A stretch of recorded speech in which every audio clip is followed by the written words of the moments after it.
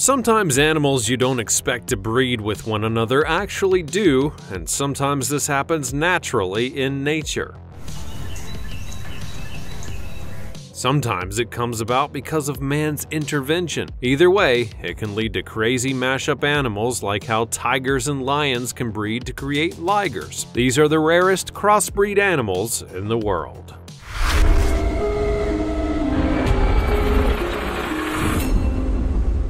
Number 20. The Jag Lion. So here we have a crossbreed of a specifically male jaguar and a female lion, again with the exotic crossbreeding for zoo attractions. The Jag Lion's also sometimes known as the Jaguan when things are extremely rare. Names often haven't been decided on properly yet. Both the jaguar and the lion share quite a lot of genetic material already, and they both actually have spots. These are dominant anyway, so would definitely be passed on in any offspring. But unlike other lion crossbreeds, the males will not grow a mane. They grow to an average size somewhere between the two big cat species, with a lion being an average of 260 pounds and a jaguar around 200 pounds. Their offspring would likely as not fall somewhere in the middle. However, there are so few of these animals that have ever been observed that there's very little information upon which to base our understanding of this crossbreed. In fact, they're so rare that there are currently only two of this kind of animal on record anywhere, and they both reside at an animal sanctuary in Canada where they were born after a little accident. Before we go on, like this video, smash the subscribe button, and click the notification bell right now, or this centipede will crawl on your face when you're sleeping. Now it's time for the sweet topic. Inuit culture has a beast in its folklore that you may not have heard of, one that's known as a clutch. This mysterious animal is said to be a blend of an orca and a wolf, and the question is, does it really exist? Enough members of the Inuit community have claimed to have seen one, so I certainly think there may be a chance. Many Inuits claim to have seen wolf tracks in the ice going all the way up to the water and then stopping. The only creature that could do this was one of these, right? Part wolf, hence the tracks, part orca, hence jumping into the water and why the tracks stopped. We believe that this means this creature could be real. So what do you think? As always, comment down below using the hashtag #SweetTopic and let me know what you thought in relation to what I just showed you on the screen. Number 19. Green gill sunfish. Well, this fish may be a rare crossbreed, but frankly it's not as exciting as a big cat hybrid. The somewhat understated result of the interbreeding between two types of sunfish, the bluegill and the green varieties to be precise, is not the most exciting fish in the pond. They can have varying coloration, but in general these hybrid sunfish have a background color of blue and a foreground coloration of dark green. They can grow to be around 12 inches long when developed in aquaculture, although in the wild they tend to be much smaller at about 5 inches in length. Though these hybrid fish do breed and exist in the wild, they're generally kept as game fish or as pets in ponds and lakes. Well, as thrilling as that all was, shall we move on to something a little more exotic in the roller coaster world of hybrid animals? How about a bit of weird human tinkering to produce a new species? Number 18. Zonkey. Apparently there's a bit of a trend for mixing things up in zoos in China, and zebras, well, they seem to be getting a whole lot of action in the process. What I'm talking about here is obviously the combination of a donkey and a zebra, but again, it matters which one puts what where. A zonkey is specifically the offspring of a male zebra and a female donkey. When the father is a donkey and the mother is a zebra, their babies are known as donkras or zadonks, but frankly that just sounds silly. One such donkra was born at a zoo in China, and it wore a donkey-esque brown coat on its body, but the snazziest of stripy zebra-style legs down below. Quite the looker. and no doubt another draw for tourism to that particular zoo. But is breeding for novelty purposes to get more zoo visitors an ethical thing to do? It's a slippery slope, but then you might start thinking about breeding in general, or even the ethics of the existence of zoos to begin with. Yikes! Number 17. The Zorse. "Oh, honey, look at those beautiful Zorses," said nobody ever. And this basically is how it goes for most of these animals that you've never heard of. You're not alone, nobody has heard of them. So what in the world is a Zorse when it's at home? Well, that's right, Columbo. Well deduced. This is in fact a cross between a zebra and a horse, the result of which is, well, a stripy horse. The Zorse is what happens in the equine world when a daddy zebra and a mummy horse love each other so very much that they do a special cuddle, and that puts a baby in the mummy's tummy. And then they have a baby Zorse. Actually, that Zorse is very horse-like to look at, but with the addition of a snazzy striped outfit, they often have a large head, long muzzle, and pretty eyelashes that stop stuff from getting into their eyes. They also usually have long, thin, but muscular legs that are able to produce a fierce, zebra-esque kick. The sorts of clout and pattern and even size variation of Zorses can vary enormously depending on their parents, on what type of breed their horse parent is, and a whole host of other genetic stuff that has an impact on these animals. It's not an exact science after all. Ultimately, though, there are few positives for the Zorse itself, apart from the obvious fashion icon status, of course. These animals often have a certain amount of disease and pest resistance, and that's bestowed upon them by their sturdy zebra genes. So, it's not only about the stripes. Number 16. Mules and Hennies. These relatively common hybrid animals are probably amongst the least glamorous of those that we've seen on this list so far. They've got none of the sexy outfits that some of the big cat crossbreeds seem to be wearing. They don't gain any kind of superpowers or future-proof genetics. They're just a bog-standard cross between a donkey and a horse. And there have been mules since time immemorial. Right, a mule is technically the offspring of a male donkey and a female horse. A henny, well, that's the result of a horse stallion mating with a female donkey. Oh my. And there are some benefits to this kind of interspecies breeding business for these particular animals. Mules, and the more rare henny, often have robust immune systems and pretty good general health. They're strong, much stronger than the equivalent-sized donkey or horse, but we all know what they say about mules, right? And it's true, these animals have some personality problems, stubbornness being just the tip of the iceberg. But then perhaps you would be a little peeved if, like a mule, you had the head of a donkey and the body of a mighty horse. Number 15. Blood parrot cichlid fish.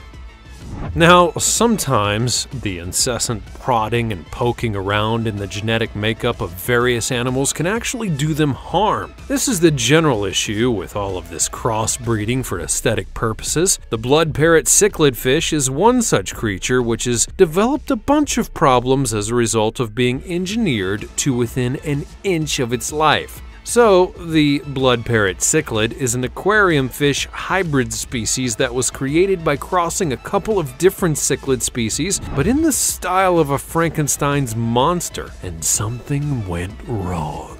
This fish is the source of a whole load of controversy, even amongst the fish fanciers of the aquarium keeping world. Apparently, the particular genetic juice that this fish has wound up with leaves it with such a tiny little mouth that it can't actually eat properly. Which, in case it's not obvious, is a fairly sizable problem for any creature that needs to take in food in order to grow and produce energy. So this fish simply cannot thrive as it should, which sucks, frankly. frankly. It's such a controversial little fishy that some aquarium enthusiasts even boycott the pet shops that sell it. But despite this, there are always those with a different opinion who are unperturbed by such trifles as an inability to thrive and, like the beaky head and big-eyed appearance of the hybrid fish. But what do you think about all this fishy business? Is it immoral to poke around in a fish's DNA? Let me know your thoughts in the comments below. Number 14. The liger. As pretty much Napoleon Dynamite's favorite animal, and perhaps the most well-known of the bizarre hybrid animals on our list, the liger is, of course, a combination of a lion and a tiger, and this makes it the largest of all the big cats. It's known to grow up to a whopping 12 feet. In order for an animal to be considered a liger, it needs to be the specific creation of a male lion and a female tiger. The other way around would produce a tigon, apparently, so don't worry, there's more about those later in the list. These animals usually get to be much bigger than either of their parents, and they share a bunch of different characteristics from each of them as well. However, in general, they're more like a lion than a tiger overall.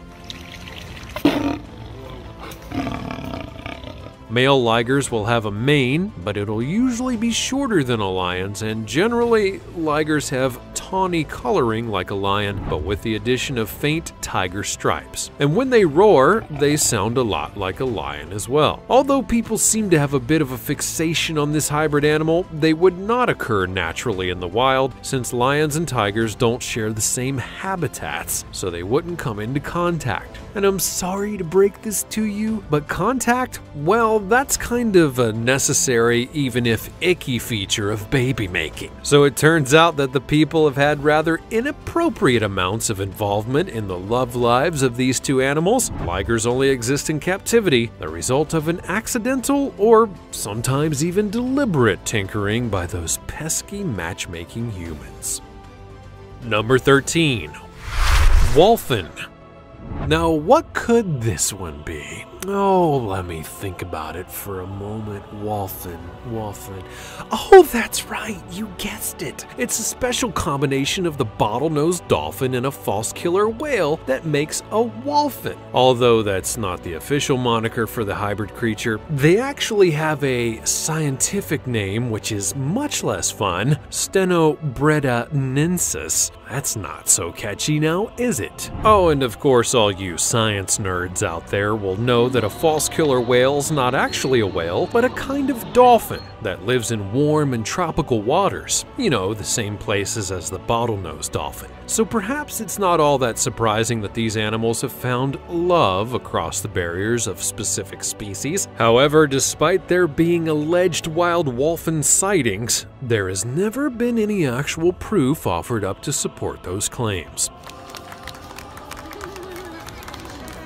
So as far as science is concerned, the only examples of these animals are to be found in captivity. The few that do exist have such exciting features as being extremely fast-growing, much faster than a regular dolphin. And then, when they've achieved their full size, these hybrid creatures can be between 12 and 22 feet long and weigh as heavy as 600 pounds. Interestingly, the wholphin often falls into the average of each of their parents for many of their features. They have 66 teeth. That's halfway between their parents' 88 and 44 each. In appearance, they have a blended coloring which is basically somewhere exactly between the light gray of the bottlenose and the black of the false killer whale. Number 12. Leopon. Up next for your eyeballs, I have a combination of a leopard and a lion crossbreeding, resulting in the catchily titled Leopon. Like the other big cat crossbreeds that we've seen so far, it also matters which way around the parents are, and not just like that. I mean, come on. Get your mind out of the gutter already. A female lion must be mated with a male leopard in order to produce the Leopon. Honestly, that name isn't really improving with use, but despite the titular issues, this animal is pretty spectacular to look at. It features the head of a lion, and the males have that big shaggy mane, along with the spotty body of the leopard. You have to see it to actually believe it. The other kooky thing about these hybrid animals is that, as well as the obvious physical characteristics that the leopard inherits from its parents, very often they seem to also be a perfect combination of both species' behavior traits too. Leopards have the leopard's ability to climb and to swim, as well as the lion's sociable nature. Although leopards have been bred in captivity, they are again very unlikely to occur in the wild. Although lions and leopards do share the same habitat, they're rivals for the same prey, and as such are more likely to fight each other rather than to get it on. Number 11. Coy wolf. Oh dear, it seems as though coyotes and wolves have been meeting up for secret trysts in the wild, and some of them may have missed the class on how to avoid making a baby. The results? An interspecies love affair that's been popping up all over the place in Canada. Dubbed the coy wolf, oh so original, how long did it take them to come up with that one? This animal's becoming more commonplace in urban areas, and it is time that people paid attention, at least a little bit anyway. It sucks to be livestock with these creatures around. Not only are coyotes likely to cause a bit of a rumpus down on the farm, so too do wolves, and they're able to hunt together in a bigger, more organized way. Those are the characteristics that the coy wolf seems to have really run with in the development of its personality too. These animals are stone-cold killers, and they've just doubled up on their murderous skill set. Number 10. The Kama. Now, it must be tough being the only Kama in the village, let alone the only one on planet Earth, but that's just how it was for Rama the Kama. Haha! She was the only known hybrid llama camel and had been that way for years before a few more of her kind came along to keep her company at the Camel Reproduction Center in Dubai. Whether it's morally questionable to begin tinkering with and mixing breeds of animals entirely for human purposes remains to be addressed. It is certainly something that people have been doing for centuries with breeds of horses and cattle, along with dogs and the such. So creating a camel llama to have all the most useful characteristics of each species is really not so different then, is it? What do you think? The Kama, well, it's bred from a male camel and a female llama. Apparently it simply doesn't work the other way around. The aim is to achieve the long coat of the llama and the strong desert-ready legs of the camel to be a happy medium with the rest of their features, although they're both famously spitters, so that doesn't quite sound so promising. Number 9. The Geep. In an unusual turn of events, a sheep and a goat might successfully mate and create a super rare sheep-goat hybrid, or the daftly named Geep. Seriously? You gotta be kidding. Despite these two species seeming very similar and often sharing the same domesticated habits, they're actually genetically incompatible most of the time. Goats have 60 chromosomes and sheep have 54, and this makes it tricky for these animals to produce any offspring that can make it beyond the embryonic stage because of the genetic problems that such incompatibility can bring about. So when a healthy hybrid baby is born, it's actually pretty rare. Back in 2014, one of these special combos was born on a farm in the Republic of Ireland. The little Geep was such a novelty that the farmer called the television news station to document the remarkable moment. And it was a cute scene with the mama sheep taking care of her baby like she would a regular old sheep. The little Geep did indeed have a different appearance to other lambs on the farm, and he could actually run faster too. That's the makings of a movie plot right there, surely. Number 8. Beefalo. Now, there are a couple of options for what this hybrid creature might be made from. A bee and a buffalo, perhaps? Although that is what the name says, it seems insane. So it's probably not a massive flying buffalo with a stinger. No, boringly enough, it's a buffalo that's crossed with a cow. And so the name is on account of the combination of domestic cattle and buffalo being bred to produce, tasty beef. That sucks for the sad old beefalo. Seems like it doesn't stand a chance, the poor creature. And there's something kind of perverse about naming an animal for the dinner that it's going to become. Or am I just being too sensitive about this? The general idea is that these animals have been developed from a heady mix of a female American bison and a domesticated bull. The result is bison meat that's actually flavorful and lean, but the animal is more docile and less of a menace than a full-on bison would be. Apparently, the usual amount of bison in the recipe is 37.5%, and the remainder is that of a domestic cow. Just how this mathematical tinkering is achieved is anyone's guess, but I imagine it's less than dignified for all parties involved. If the combination of a species is 50% or more bison, then they're referred to as catalo, although I shouldn't imagine that they really care what they're being called, because they've all had their feistiness bred right out of them. Number 7. Growler bears. As melting sea ice of the Arctic continues to shrink the polar bear's territory, these previously very cold climate-dwelling creatures are going further afield in the hunt for food. At the same time, grizzly bears from Alaska and Canada are making their way further north as temperatures increase in their habitats. It's making for some unusual hookups. The growler bear, or the pizzly bear as it is also known, is the result of some adult interactions between these two large bear species. In the past, they would not have come across each other, but times and climates are changing, and the barriers between bears are tumbling down. Funnily enough, sometimes the natural world really does seem to be adapting before our very eyes. Growler bears are actually better suited for the environment as the climate continues to change. They're better able to live in warmer weather than the polar bear, and they don't rely on the disappearing sea ice for their ability to hunt, since they don't require a specialty diet of blubber like polar bears do. Grizzly bears have a more varied diet, which makes them more adaptable to changing conditions and seasons, and this is one of the characteristics that the hybrid growler has developed, which makes this animal a future-proofing crossbreed. These two species beginning to breed in the wild offers them both benefits for the survival of their offspring, even if it does mean that polar bears as a separate species may eventually cease to exist. Number 6. Taigan.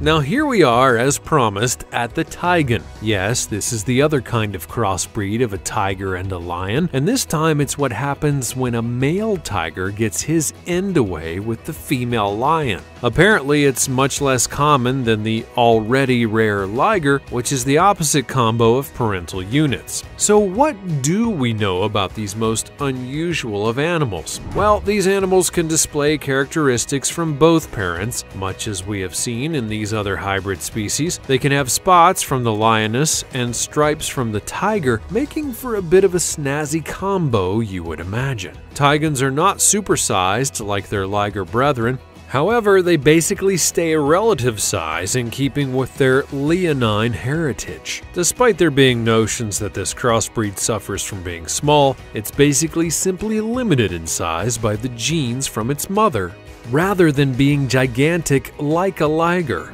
There are currently a handful of taigans in captivity in the United States, and they can occasionally be seen in big cat centers and zoos. In general, though, breeding these kind of animals is rather unethical. There are some zoos in China that are known to be deliberately undertaking this kind of crossbreeding, but it's pretty creepy, really.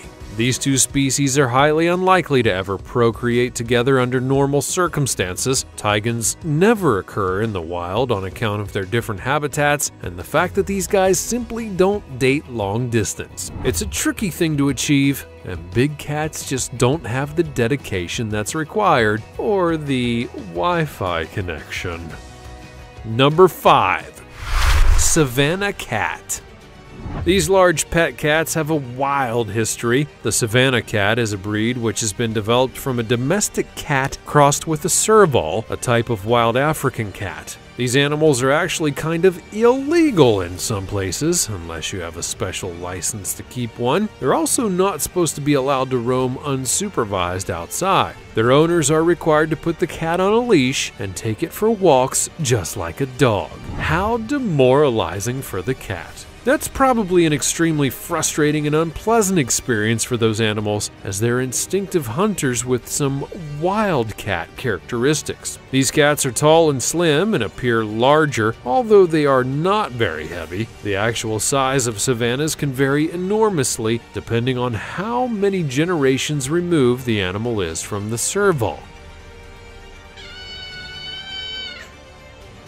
And so, the largest tend to be first-generation males, and these cats often retain many of the wildcat's traits too. Savannas really do look the part. They usually have beautiful markings and share some similarities in appearance to other wildcats, even some cheetah-like features. These cats are known for their long-legged agility and can jump from a standing position as high as 8 feet. They can climb and open cupboards, doors, and find themselves in all sorts of unusual situations, which includes water, as these cats have no fear or dislike of being wet, unlike most others. That is truly wild.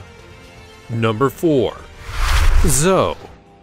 The word zo is a Tibetan word for the male animal that's produced when domestic cattle mate with a yak. Female offspring are called zomo. These animals are extremely commonly kept in the mountainous regions of Tibet, where there are big herds of yak and other hybrid animals. The zo basically has some of the general features of a regular cow, but with the addition of the shaggy coat and horns that are the yak's most defining features. This warm outfit is no doubt a benefit to these animals in the chilly mountains, so it makes sense that this animal seems to thrive in these conditions. Living at high altitudes can take its toll on the flimsier bodies of ordinary cattle, so the yak, which is native to the Himalayas, passes on its abilities to live at such elevations in the thin air and tricky terrain. Zo are better adapted than either individual species to not only manage in these conditions, but to actually thrive. Zo much better than a hairy old yak. Number 3. Zubron. The Zubron's basically like a Polish version of the American beefalo that we met earlier on in our whistle-stop tour of the weird and wonderful crossbreeds. This hybrid animal was developed way back in 1847, but was not really considered much of a game changer until after the First World War, when the Zubron was being seriously considered as a replacement for domestic cattle. The Zubron is a mix of the European bison and domestic cattle. So this wonder creature was discovered to be much hardier of an animal than either of its forebearers, being more resistant to disease and tougher than domestic cattle because of its bison bits, and likewise a tastier meat maker on account of its cow credentials. The seemingly perfect blend, so experimentation went on into the 20th century, seeking the best combination for the optimum cow-bison business, but there were a whole load of tricky hurdles and general Soviet-era difficulties, and eventually the pursuit of the Zubron's zenith would be abandoned, although rumors abound that a new breeding program may be underway in a secret location. Number 2. Iron Age Pig. Now, you may be wondering what the motivations are for the resurrection of a pig that lived around 10,000 BC, and frankly, the mind just boggles. But there are a bunch of British farmers who decided this was something that was what got them going, and they set about tinkering with a contemporary pig and a wild boar in order to construct the approximation of an Iron Age pig. They used a Tamworth pig, which is a rare breed that has its roots back in Ireland, and a European wild boar. The general idea here is that the resulting porker looks a bit like these Iron Age pigs. They were believed to have stripes, which the wild boar does, when it's young at least, and they can be quite aggressive. although you can imagine that all the mating with domestic pigs and whatnot might make them the tiniest bit cross. The purpose of all this pig gene tickling is to elicit a tasty meat, of course. Why else would you do it? Although the resulting pig is only a close enough version of the Iron Age pig, on account of this specific creature being very conspicuously extinct, it could be claimed that the hybrid is a kind of piggy-in-the-middle compromise. Number 1. Africanized killer bees.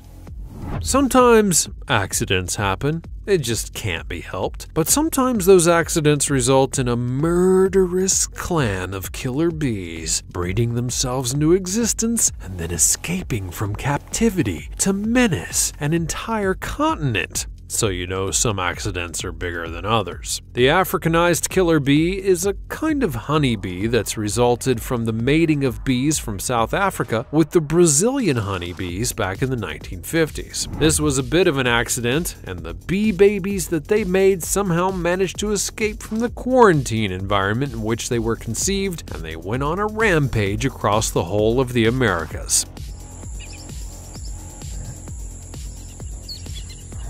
Swarms of the very hostile and aggressive new bees spread throughout the Central and South Americas until eventually making their way to California in the 1980s and then on into Texas, Nevada, Arizona, and New Mexico. They're famously angry and are known to chase people if they get overexcited, so don't go poking your nose around in their hives. There's no need to test out how they got their title as killer bees, now is there?